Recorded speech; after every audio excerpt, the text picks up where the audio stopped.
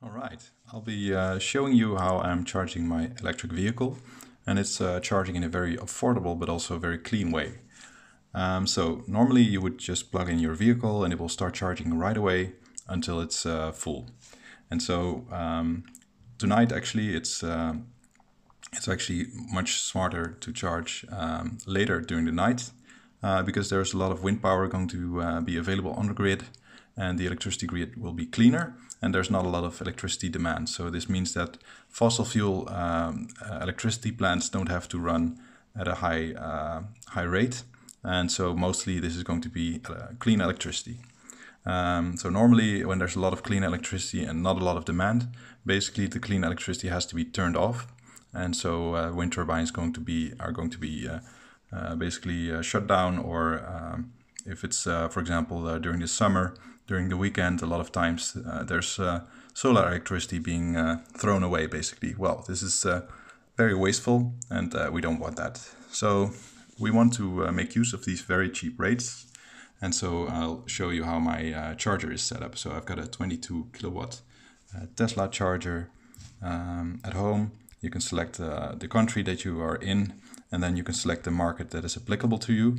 So in my case, this is the Netherlands hourly day-ahead market. I have a electricity contract with Nieuwe Stroom, or you can also get it from Energy Zero, and it will give you these hourly rates, which means instead of dual tariff or single tariff, you will have 24 tariffs during the day.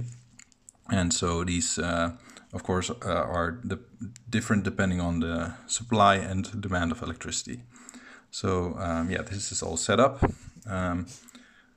I'll select that I want to charge, and I want to charge, for example, everything smart. So you can also select I want to charge fast, and then it will, you can see here at the bottom, you see a little graph of when it's going to charge.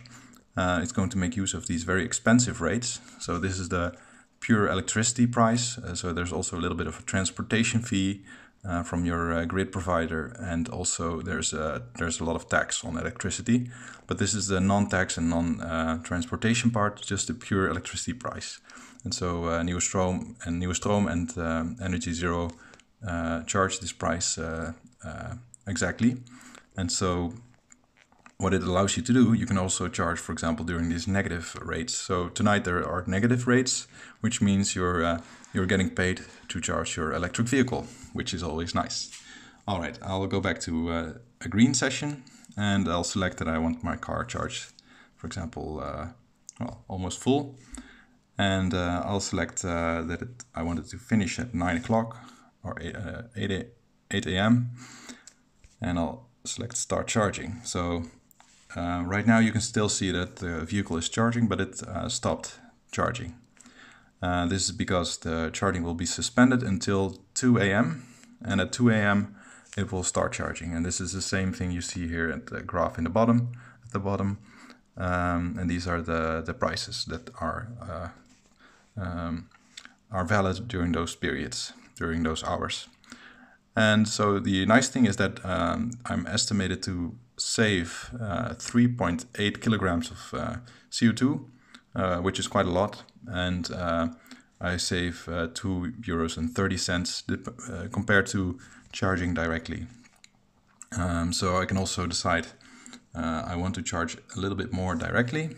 For example, if I have to be somewhere tonight, for example, I want to charge it to some degree, so I will charge in the upcoming hour until the battery is a little bit more full, and you'll probably see the update here, and the vehicle will again be charging. Yeah, here we go. So my range is pretty limited. It's only 34 kilometers. So yeah, I might want a little bit more, a little bit extra charge, a little bit extra range. Yeah, that's all I wanted to show you. This is all without any extra hardware, so this is a regular charging point. It all works with simply with the Tesla. If you have a different electric vehicle, it's also possible to charge like this, but you'll need a smart charger.